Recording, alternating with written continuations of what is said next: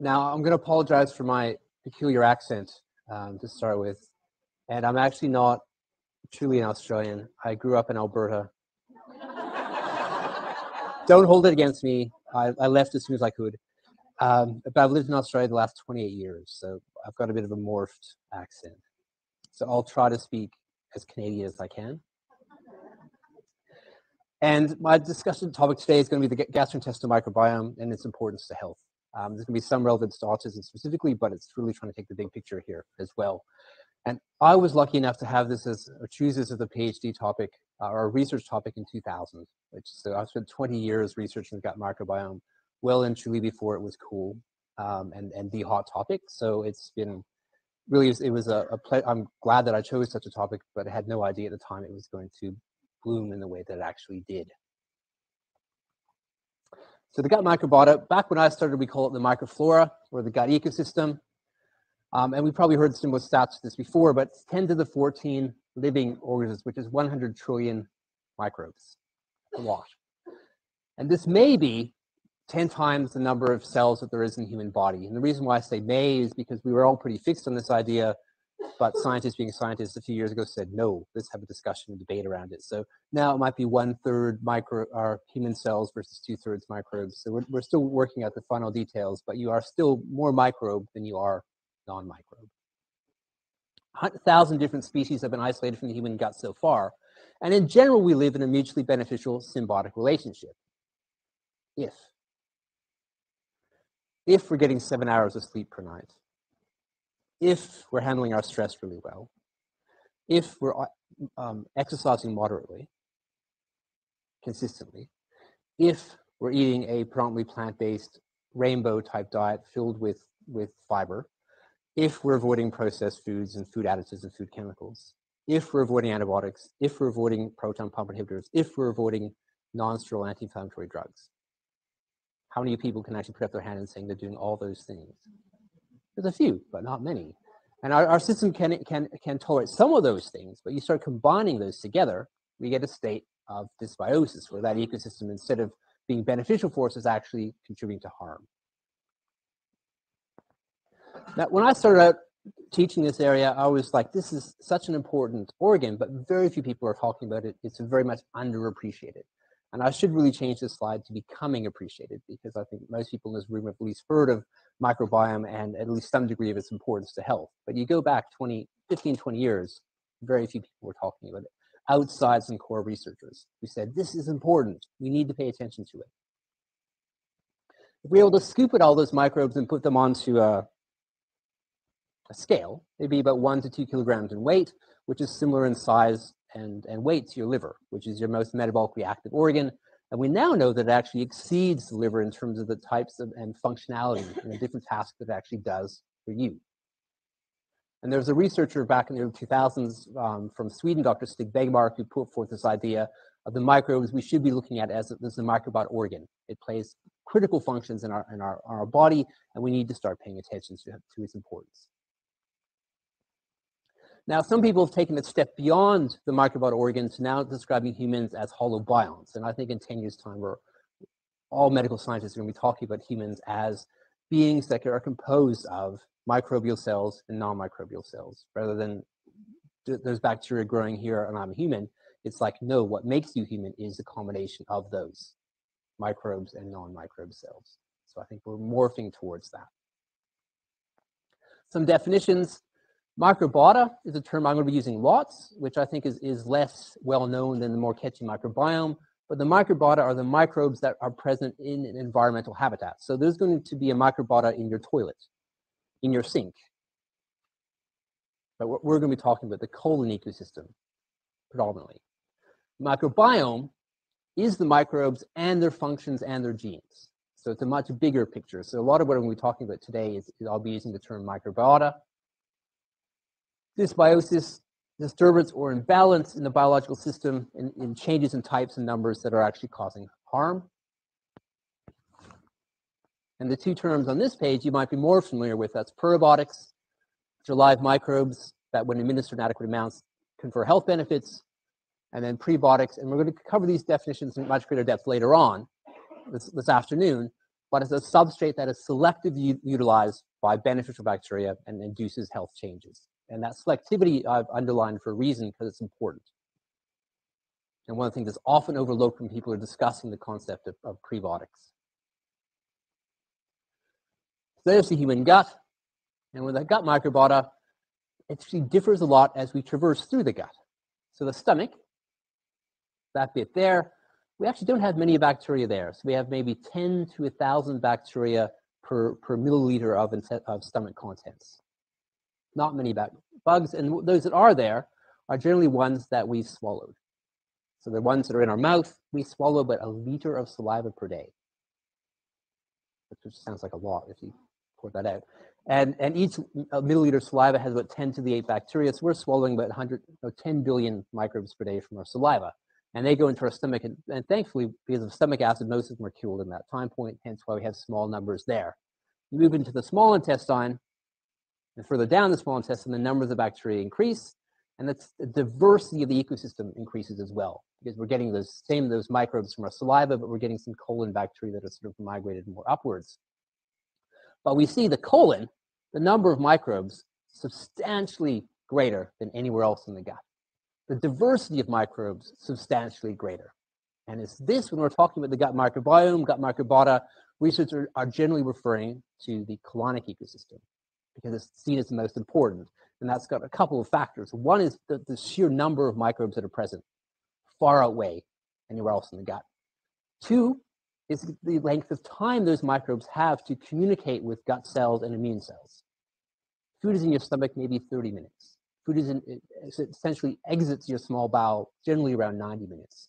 It can sit in your colon, depending on your transit time, from 12 hours through to 3 weeks for some people. That's a lot of, 3 weeks isn't good, but it's a lot of chance for communication to occur, for bacterial metabolites to be absorbed and interact with us.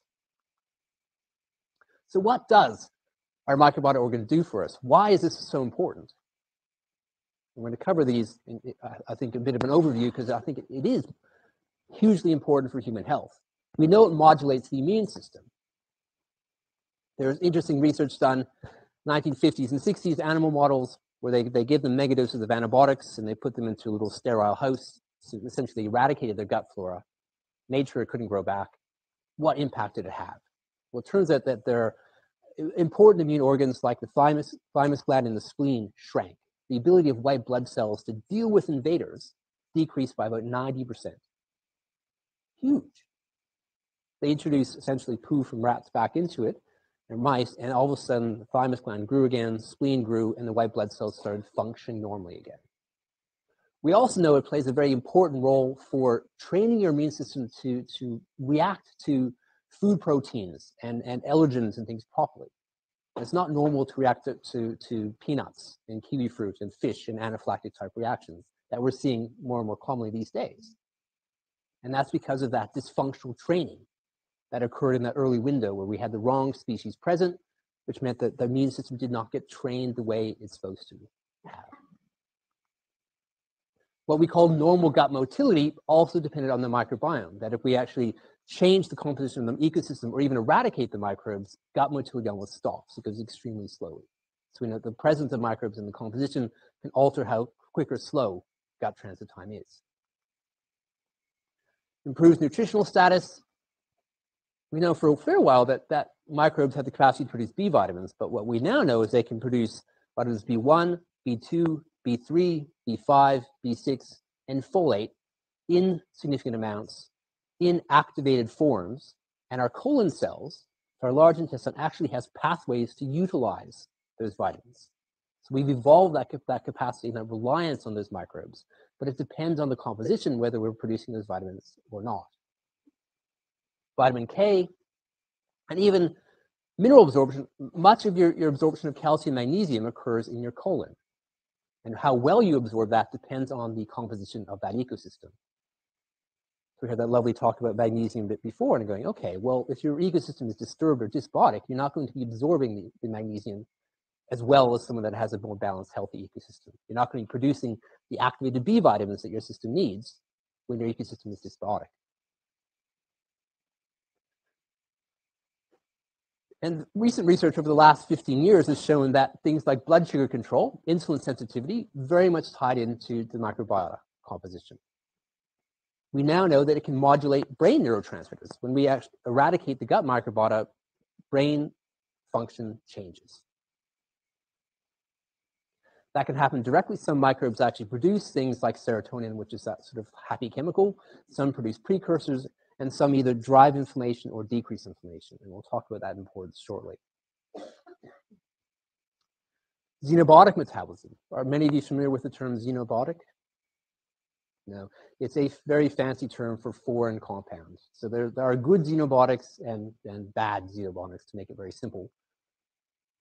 Pharmaceuticals.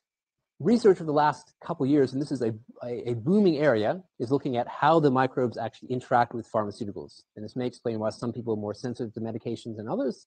And some microbes are actually able to break down the pharmaceutical before it actually gets the chance to do its thing in certain people. For me, I use lots of herbal medicines in my practice. And a lot of herbal medicine constituents are entirely dependent upon microbiota conversion for them to work. Things like saponins, polyphenols, polysaccharides, core components of a herb like ginseng. Most people here would have heard of ginseng before, correct? Well, if you don't have the right composition of microbes in your gut, ginseng is not going to do anything for you. It's really reliant upon that conversion. They eat those compounds. They convert them into smaller compounds, which we do absorb, that are biologically active to have effects. But when they eat it, they also grow.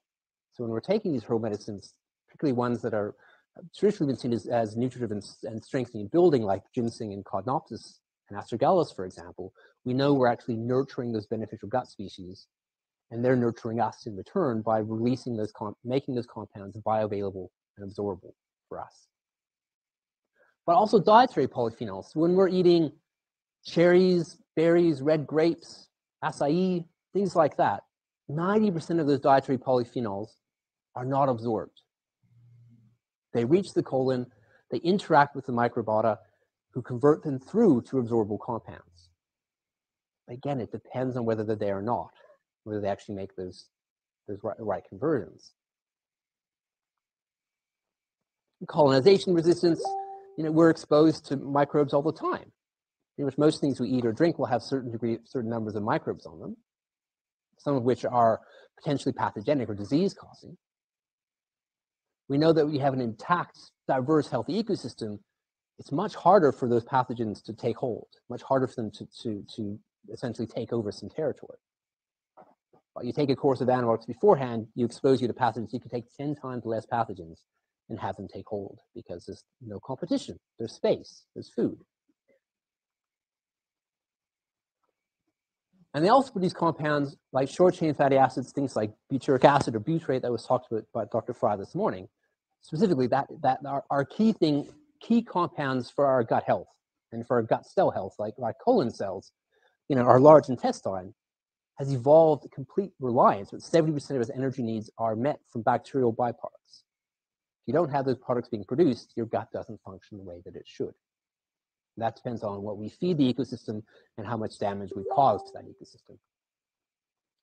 We now know that weight management and metabolism are very much related to the microbiome. And I think importantly, the microbiota, depending on its composition, is either contributing to or causing inflammation, or it's decreasing inflammation. That's not just in your gut, that's everywhere in your system. And that, to me, should be a huge takeaway, because we can modulate that ecosystem so that it has an anti-inflammatory effect on your entire system, not just affecting the gut. Or if the balance is wrong, we're actually causing inflammation throughout your system based on what's there.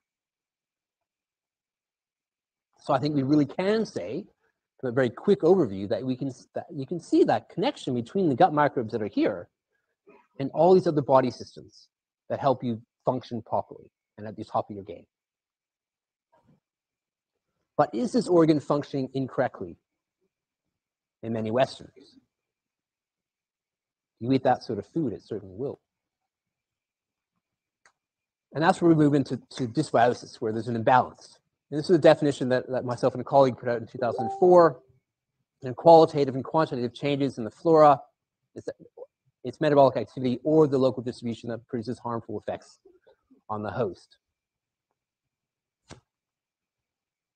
Now, what diseases do we associate with dysbiosis now? And when I started off in this area, it was a relatively small list, and it was generally gut related. Yeah, we had things like antibiotic-associated diarrhea. That makes sense. You take antibiotics, it changes the flora, you get diarrhea, for sure. But people didn't think, and some people still don't, and some clinicians still don't, that alcohol-related liver disease is actually caused by alterations in the microbiota. It's bacterial byproducts that are causing the damage to the liver. The alcohol causes negative changes to the ecosystem. The alcohol causes damage to your gut, so it becomes leaky, so you absorb more of those sort of toxic bacterial products, but it's still the bacteria that are the main driver of that. But what I found extremely fascinating is this ever-growing list of non-gut conditions that are now being associated with quite good research in many cases with gut dysbiosis. And obviously things like autism spectrum disorders on that list, but even things like anxiety, depression that you would not have necessarily seen associated with gut bacteria 5, 10, 15 years ago, to things like Parkinson's disease, Alzheimer's disease. Again, you would not have necessarily associated them as a gut-related condition years ago. Now, there's two types of gut dysbiosis. Essentially, there's what we call SIBO, small intestinal bacterial overgrowth, and there's colonic dysbiosis. And we're really going to be focusing a lot on colonic dysbiosis, and that's really where most of the research is at. It's been focusing on, although there certainly are conditions associated with SIBO, but the overall importance of the colonic ecosystem is going to be the main focus and disruptions to that ecosystem. So I'm just going to run through some of those diseases that we highlighted before and look at sort of the patterns that have been observed. So irritable bowel syndrome is quite common. We know that 15 to 20% of the people in this room would have IBS. So it is very common. Studies going, okay, well, people with IBS have different gas dynamics, and people without IBS, they produce more hydrogen gas. For example, in healthy controls, they produce different short-chain fatty acids, like a different ratio of butyrate to propionate, etc. And the ecosystem itself seemed to differ. Earlier research found that they had lower levels of bacteria that you probably are familiar with, bifidobacteria, lactobacilli, and then higher concentrations of a more pro-inflammatory group of bacteria called Enterobacteriaceae. Ulcerative colitis, less common condition, but it is common in Western nations versus non-Western nations where it is immensely rare. And its incidence has increased, tenfold in the last 20 years. So what do we see there? They have a less diverse ecosystem compared to healthy controls. Lower levels of colonic lactobacilli, which we generally see as a beneficial bacteria. Higher levels of sort of gut-damaging adherent E. coli. And low levels of two bacteria that you may not be so familiar with yet, but two species that I hope you grow to love over the course of the day, Faecalibacterium prosnitzii and Roseburia. And those are key butyrate-producing bacteria. And people with ulcerative colitis have less than them. And research found that people, even within that group of ulcerative colitis who have more of those butyrate-producing bacteria, respond better to treatment, whether that is dietary treatment or conventional medicine treatment. They have more of the sulfate-reducing bacteria that produces hydrogen sulfide gas, which is a sort of a toxic byproduct when producing a larger amount that prevent colon cells from functioning properly. And there's also been some pretty exciting research about giving fecal microbial transplants, or FMTs, to treat ulcerative colitis, where they're essentially taking poo from healthy people, giving it to people with ulcerative colitis, and their ulcerative colitis goes away, or gets substantially better. Atopic eczema, or atopic dermatitis, it's an interesting study where they looked at a group of kids, they looked at their ecosystem, and they followed them up to see which ones developed eczema, which ones did not. Those that developed eczema essentially had a dysbiotic ecosystem that had low levels of bacteria, like bifidobacteria, that are sort of anti-inflammatory gut healing, and higher levels of species that are more gut damaging, or have the potential to be so, like Bacteroides E. coli and Clostridia. Plus, we've had numerous studies showing that if you give the right prebiotic, the right probiotic, we can actually prevent eczema from developing in the next generation, which is pretty amazing, and also treat it in people that have it now. So again, alteration of the ecosystem actually changes, physical manifestations of allergic disease later in life. Alzheimer's disease. And this is going to be the new frontier, I believe. And I think there was I was reading the newspaper, which is not a great source of information for such things, but there's a Chinese medication that just received approval that was based on a seaweed extract. And it's essentially designed as a prebiotic to encourage the growth of beneficial bacteria. Use it to treat people with Alzheimer's, and their cognition improved dramatically. You think, okay. So, early stages yet, but it's amazingly exciting. And it's interesting seeing these links now between certain bacterial populations that actually have the capacity to cause damage to both the gut, but also to the blood-brain barrier and cause neuroinflammation. And I think this is specifically related to Alzheimer's in this slide, but I think it's much more broad than that too. Some of the drivers here, like LPS or lipopolysaccharide, laser, there we go. It's also a driver. Yes, it's a driver in Alzheimer's disease, but it's also a driver in anxiety, depression, and some people would say in conditions like autism as well.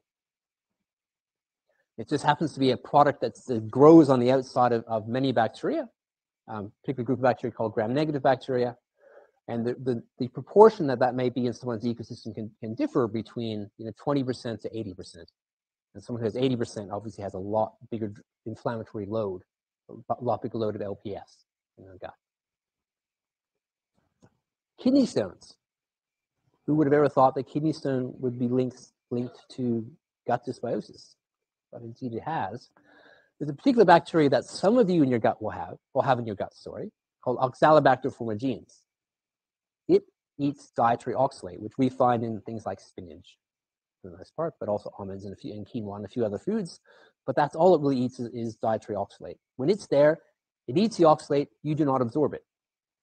When it's not there, you absorb it. And when you do absorb it, you have a much greater increased risk of kidney stones. But what I've found fascinating as a clinician, because I've been a clinician for about 20 years now too, is that there's lots of discussion in the blogosphere now about oxalate issues and oxalate that were not discussed 20 years ago. And I think it's because we've done a very good job of eradicating 𝗧que𝗯𝗶𝗳𝘆 genes in Western nations in the last 20 years, because it's very sensitive to antibiotics. This is one study done in 2011 of people that had it at baseline. 63% of them, it went extinct after treatment for Helicobacter pylori, which is a pretty relatively common microbe that's involved with stomach ulcers. But it illustrates, and I think the commonality of giving antibiotic cocktails has increased dramatically. There'll be people who are taking antibiotic cocktails for Lyme disease or for a whole range of other conditions, blastocystis, diativa, and many more, that we weren't doing this 20, 30 years ago. We are giving them out a lot more now. And I think we're seeing some of the repercussions of ecosystem changes. Losses of that single species can have large repercussions. Obesity. Antibiotics and obesity. And this makes sense when you think about the fact that in our food systems, we give pigs and cows a lot of antibiotics because it makes them grow quicker. Yes, it helps protect them against infections because they live in unhygienic conditions, but the main reason is because they grow far quicker. The researchers eventually ticked to this and said, well, I wonder if we're giving our kids antibiotics, does this relate to the obesity epidemic in some way? And it turns out that the research is pretty consistent around this, that when we give our young kids antibiotics, they're more likely to carry more weight into toddlerhood and later on. Now, and there was this brilliant study, which was actually a pretty, I'd say, earth-shattering study from the microbiome field done in 2006 that showed that the obese microbiome was transmissible. What this means is obesity could be transmitted from someone who had it to someone who did not have it by essentially giving them their poo. And they showed this quite clearly in this study, where they have a very obese mouse. They got some of its poo, and they gave it to this poor little guy who wasn't obese.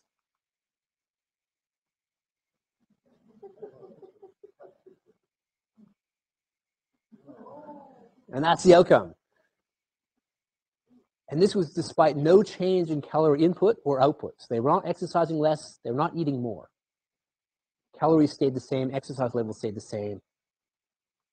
But you get that massive change in actual body weight and body fat. So this was pretty groundbreaking, because before we were thinking of gut bacteria for gut conditions, this is probably the first time we thought, whoa, it's got actually much bigger impact than we thought. The question was, can it go the other way? And there has been some preliminary positive research around that. So I'd say probably yes. Yeah. Dysbiosis in depression.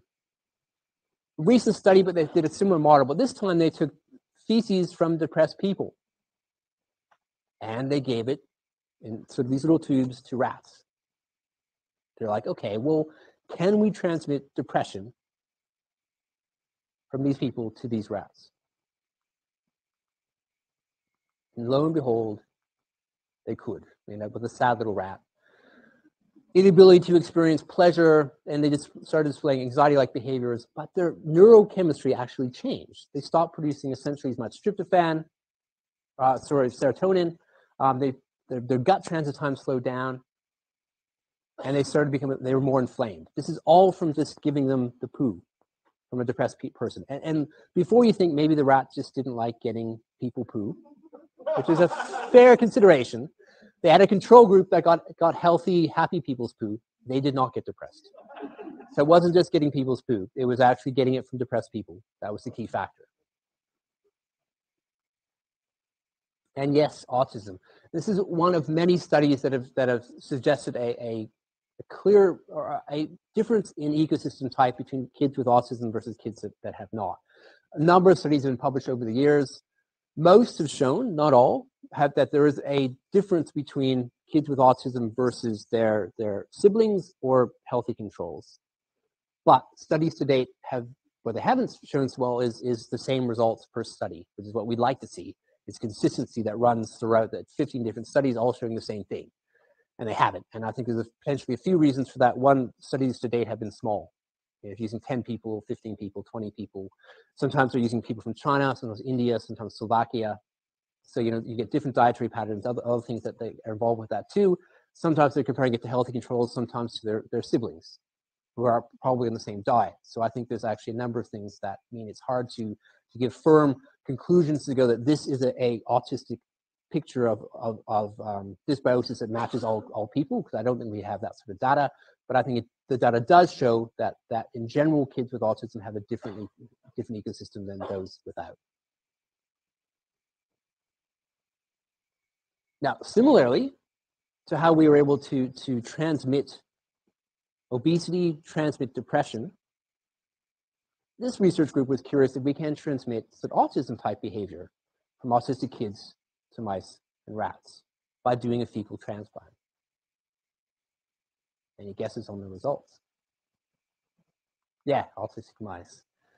So yep, they had the neurotypical children, they gave them their poo to these little germ-free mice in this case, or they gave them poo from kids with autism disorders, and they showed again that they had different sort of social communication skills and they developed repetitive patterns after the transplant. So yes, it does appear that whilst we can't necessarily define what a autistic dysbiotic ecosystem looks like, we can show that you could actually pass it along from a fecal transplant. And conversely, that there's evidence to show that a fecal transplant can actually improve autistic behavior and autistic gut function in autistic kids. This was a 2019 paper, which was a follow-up study from a 2017 study, where they essentially had kids who are on the spectrum, and they had gut dysfunction too, which we know is extremely common. A couple weeks of antibiotics, 2 weeks, then they gave like a colon flush, and then they did essentially 8 weeks of fecal microbial transplant, either orally or rectally. Didn't seem to make a big difference. The oral one was actually mixing with chocolate milkshakes. So some people might argue it makes a difference versus getting a rectal depository instead. But what was interesting is that, yeah, like the first study they looked at 8 weeks later, behavioral things had significantly improved, gut symptoms had significantly improved. But this was 2 years afterwards. Behaviors were still significantly improved, and they actually seemed to get better over time.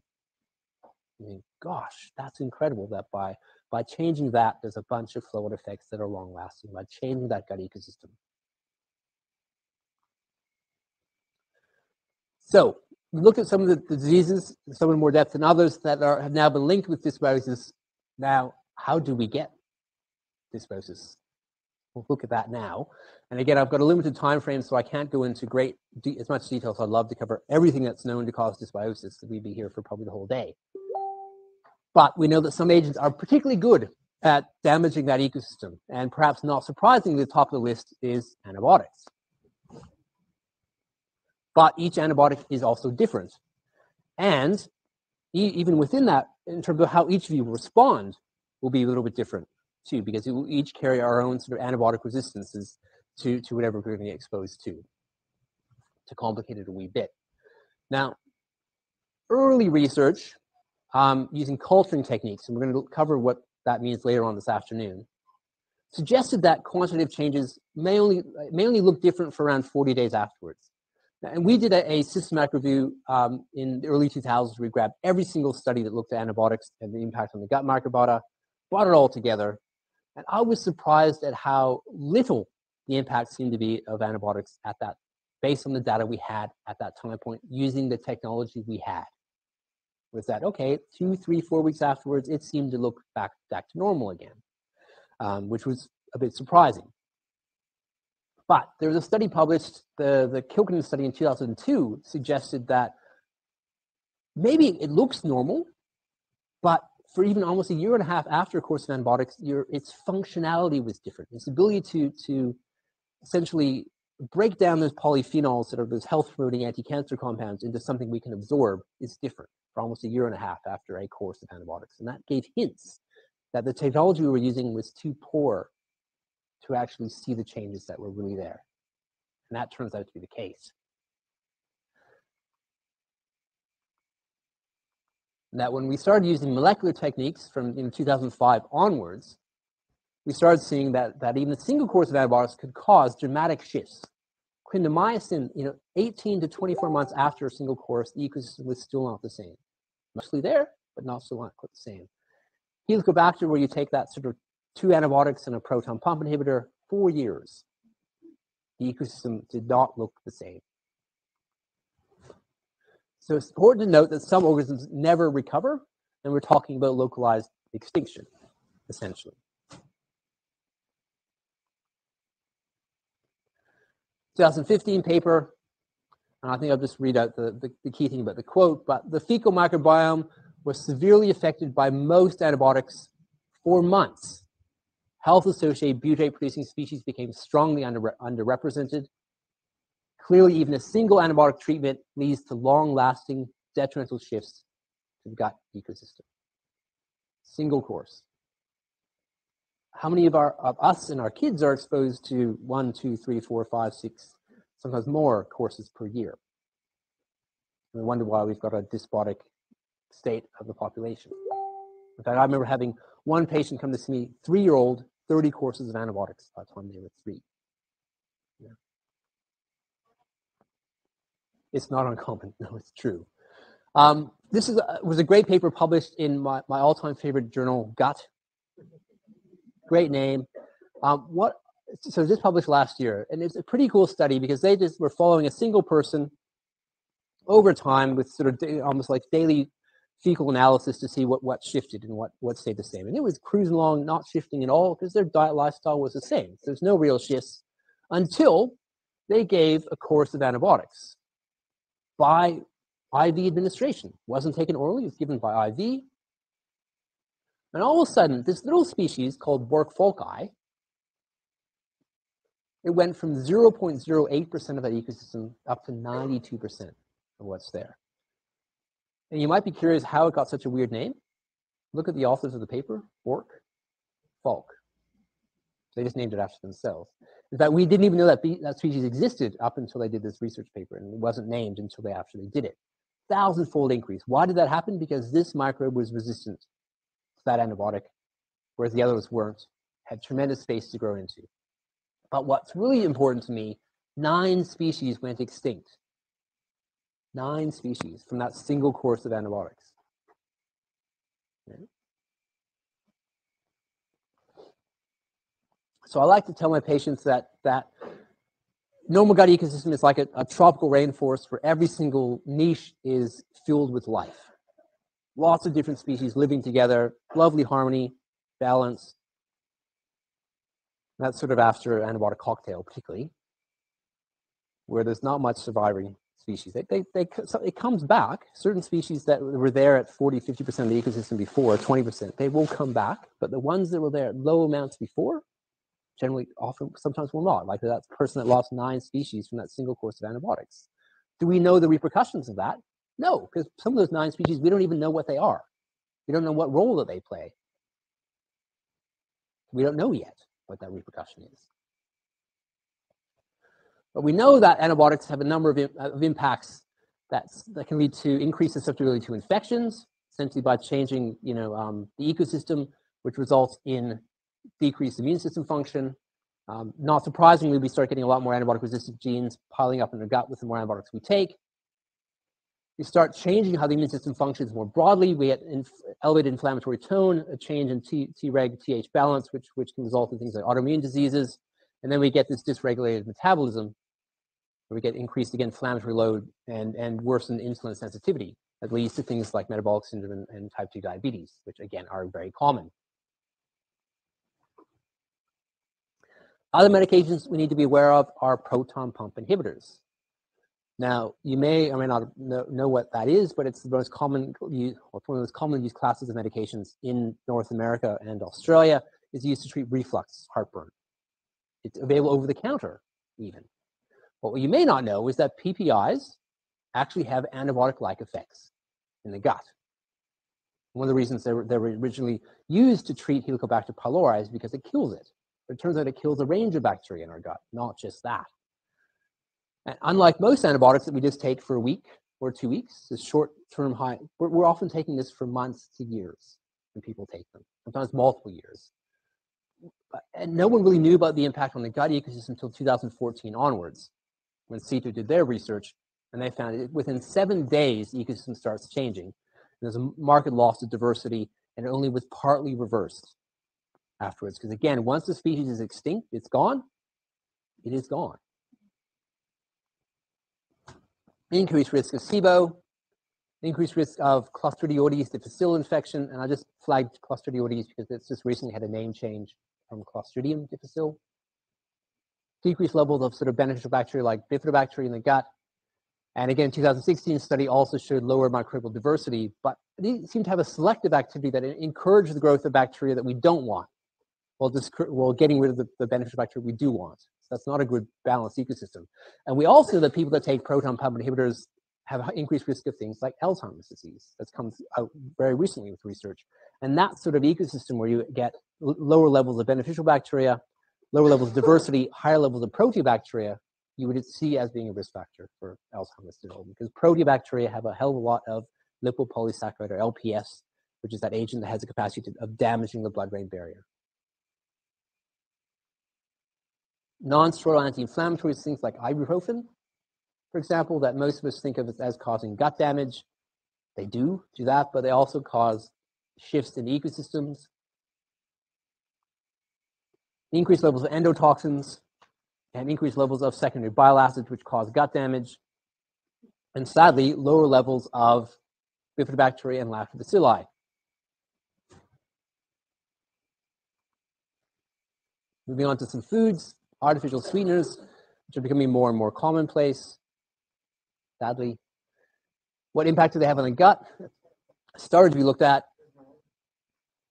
And we can see they had almost an antibacterial-like effect on the gut ecosystem. This was looking at sucralose specifically, lower numbers of total anaerobes and aerobes, and specifically there's beneficial groups of bacteria there, and increased fecal pH, which essentially means it by decreasing levels of beneficial fermented bacteria results in a sort of an alkalizing effect in the gut, which is not a good thing.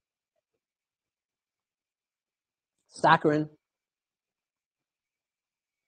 increased levels of what we call pathobionts, species that cause harm in the wrong amount, and decreased levels of beneficial bacteria like lactobacilli and Akkermansia. And interestingly enough, it actually caused glucose intolerance. So these people that are eating this thinking that it's going to help with their blood sugar control, it actually worsens blood sugar control, but it does in a different way by altering the ecosystem in the gut. Dietary emulsifiers, which sadly are very commonplace in our processed food society. Read labels, you'll find how common these compounds are, but carboxymethylcellulose polysorbate 80, they're good at making food textures more palatable for us Westerners. They're good at mixing like oil and water together so it can stick in some goop, hence why we tend to see it widely used in ice creams. Impact of these agents, they decrease overall diversity of that ecosystem, and again, increase levels of pro-inflammatory groups of bacteria like proteobacteria, cause low-grade gut inflammation, and contribute to metabolic dysfunction. And it's not like the ice cream you make at home that uses cream and sugar and fruit, that doesn't contain it. But the stuff you buy from Safeway or Sobeys, like $2 for this huge tub of ice cream, has a lot of those things because it actually allows them to use vegetable oil and water and sugar and combine it to make ice cream. So we'll have to probably hold questions to the end, but I'm quite happy to get there. Environmental chemicals, again, I'm moving through them relatively quickly to try to give a spread of what we need to be aware of, but there's a lot of environmental chemicals, and we don't have a chance to go through all of them. But I did want to flag these ones because they're relatively common in cleaning products and in toothpaste. Diethyl phthalate, methylparaben, and triclosan. This was a rat study, but it showed that they were using like amounts that humans could be exposed to if they're using the home, caused shifts in that ecosystem, again, an increase in that proteobacteria population, which is that sort of pro-inflammatory group of bacteria. And importantly, it actually had a bigger impact on adolescents. Kids' ecosystems are far more fragile, less stable, more easily influenced and damaged. That's a good takeaway. Now, triclosan, which is a potent antimicrobial compound, is rife through toothpaste. And in that dose that you get in the toothpaste that you swallow is enough to change the gut ecosystem. And it's not necessarily on the label of that toothpaste, but pretty much every single commercial toothpaste will contain triclosan.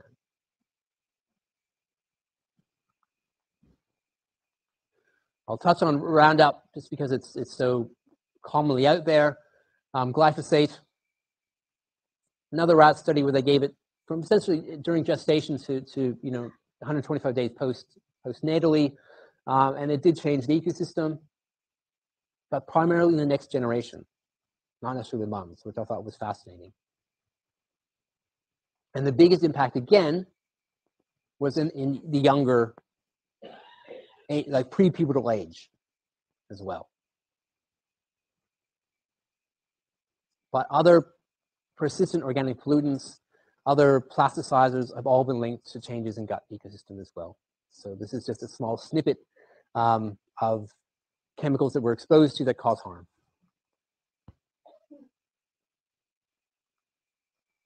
And diet. Even excluding those dietary additives, etc., that we're exposed to, are we eating diets that actually cause a dysbiotic ecosystem? Some of us are, definitely. And some of the ones on this list will be perhaps surprising because they're quite commonly discussed on the blogosphere, but like high protein, low carb, for example. We know this is a study done in humans, 2007. They found a 50% decrease in bifidobacteria populations within just 4 weeks. And bifidobacteria is really one of those clear beneficial groups of bacteria that we don't want to decrease by 50%. Also decreased butyrate-producing species like Roseburia and Eubacterium. And we talked about, like Dr. Fry was talking about the importance of butyrate. It's an amazing substance. What we feed or don't feed our ecosystem determines whether we produce and how much butyrate we produce. Most of the compounds that feed our butyrate-producing bacteria are in plant fibers and starches. You cut out plant fibers and starches, particularly resistant starches, oligosaccharides, your butyrate production goes down. Your level of butyrate-producing bacteria goes down, which is what we saw in this study. Ketogenic diet, also very popular on the blogosphere these days.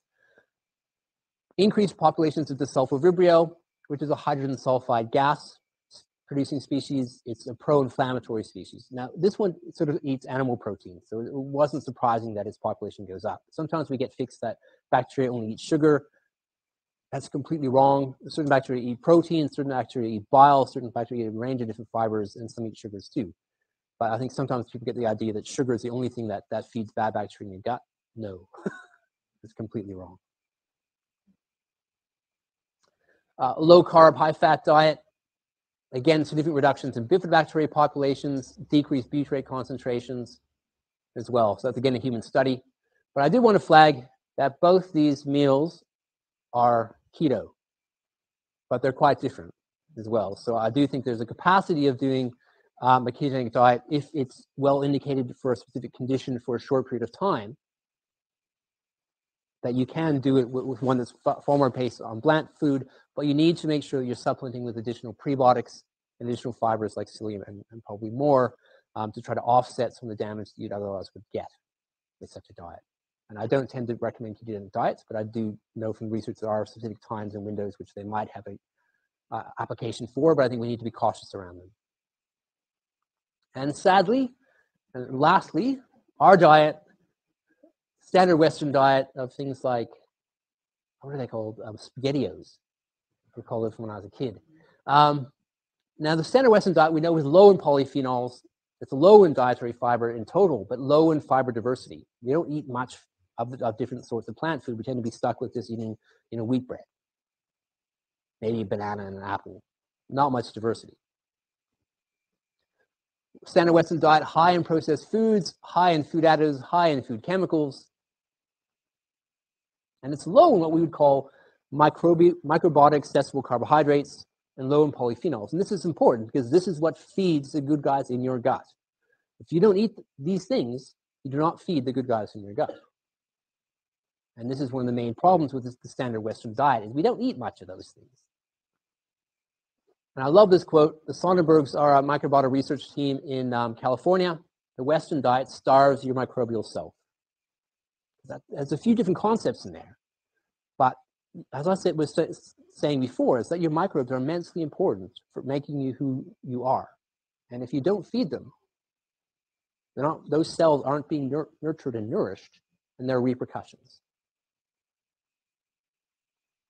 Now, I also want to flag some natural medicines that are also capable of inducing dysbiosis too. We certainly talked about pharmaceuticals, etc. But I think we also need to flag certain, and I put natural medicine in quotation mark for something called citrus seed extract. Have many of you heard of citrus seed or grapefruit seed extract? Yeah. It's not natural, despite the name. It is actually spiked with benzodium chloride, triclosan, and methylparaben, which is why it works as an antimicrobial. If you take those antiseptics out of it, it does not work as an antimicrobial. So chewing on citrus seeds, not a problem. Taking a grapefruit seed extract is a problem because it's got these antiseptic compounds in it. And it seems like it's deliberately spiked because they seem to be changing the ones that they find in there now into different chlorinated compounds. So not good. When I did some research as part of my PhD, looking at the impact of herbal supplements on the gut microbiota, it was in vitro test tube research, but citrus seed extract was worse than the worst antibiotic, which is clindamycin, in terms of the breadth of bacteria that it killed. It was better at killing the beneficial guys than it was pathogens. And so not recommended, but it's not natural. And I think that's the key thing I really want to get across, that if you're going to be taking a synthetic antimicrobial, take antibiotics that at least in human clinical trials, you know what the impact is. Don't take these sort of hospital-grade disinfectants that are used for topical purposes internally. Many of you heard of berberine. Well, it's an alkaloid found in certain herbs. It's isolated out because it works as an antimicrobial. It has impacts on blood sugar regulation as well, but often it's used as an antimicrobial. My research suggested it was not particularly selective. It was good at killing bifidobacteria, which is not a good thing. And my clinical experience with working with patients and stool testing suggests the same. It seems to decrease overall diversity of the ecosystem with continued use and targets bifidobacteria, which is, again, not a good thing.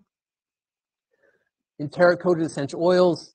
Essential oils, we have to remember that they're very potent, concentrated plant extracts, that there might be giant fields of oregano or oregano that go into making like one little drop. Super concentrated, and yes, it does kill things very well, but it also can kill your beneficial bacteria too.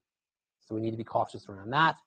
Personally, I prefer using herbal tinctures of things like oregano or clove, thyme, similar herbs, but in a less potent, less concentrated form. And I think we need to be very cautious around these biofilm busting products too, for a few reasons. One of which is that most of these formulations have got no tradition of use and don't have human studies showing the impact on the gut. They're designed to break down bacterial biofilm. But what does that mean in the gut? Yeah, it does it in test tubes on pathogens, but do they test it against beneficial bacteria? No. And the thing is that it's not like just bad guys live in biofilm. All the bacteria in your gut live in biofilm, including all your beneficial ones. So if you're breaking down biofilm, which is the sort of protective coating around beneficial bacteria, is that going to have a good outcome?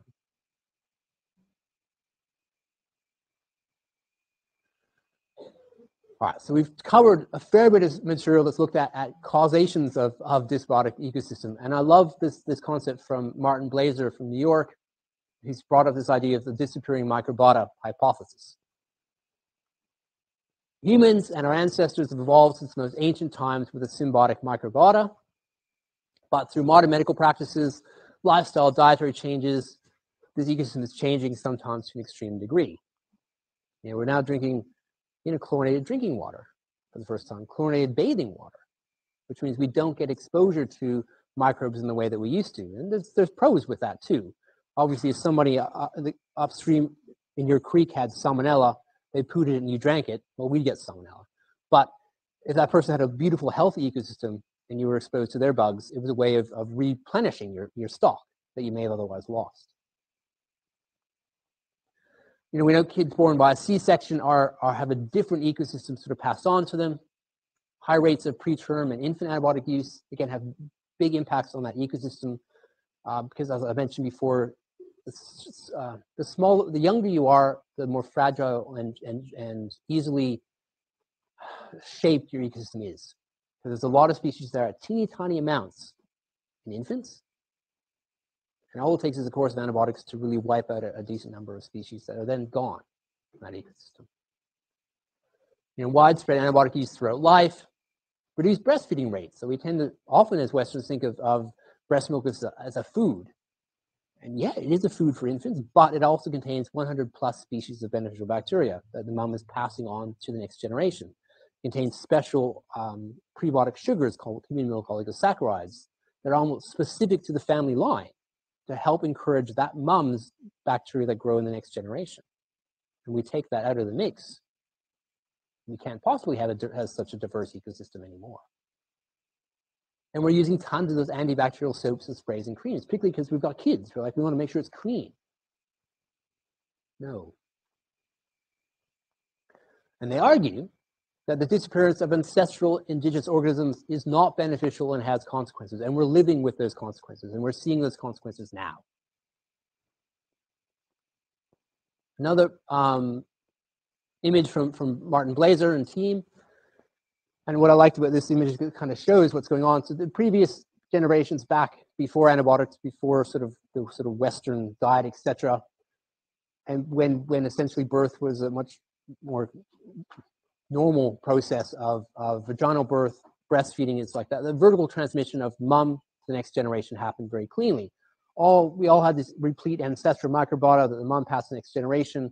We were living in conditions where close proximity to other family members, less hygienic, so there was a lot of chance of mixing microbes. You might be in the bath playing with other kids, or the creek playing with other kids, and there's a way of changing microbes around. Makes you think of a study that was just done in Japan. In the Japanese hot tubs, they're able to actually pass bacteria between each other, like bifidobacteria, whereas us in our chlorinated hot tubs cannot. And we had this evolution with these microbes so that when the right blend of microbes is there, our immune system is trained to function properly.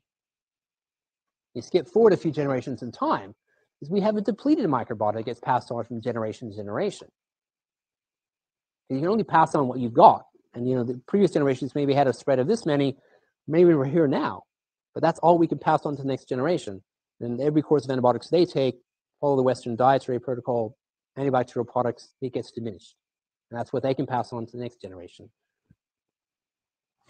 But we can see that lack of, and we also have little chance of regaining microbes back because they don't get that contact with fecal material from other people like we used to in previous generations.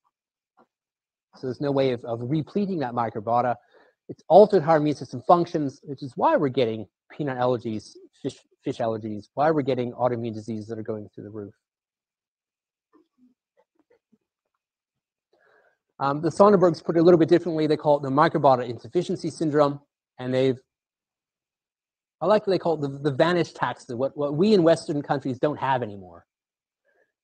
And what's interesting with some of these bugs, like within the 𝗠𝗶𝗰𝗿𝘆 and the 𝗧cie𝗱𝗶𝗀𝘀𝗀𝘀, we don't actually know what they do.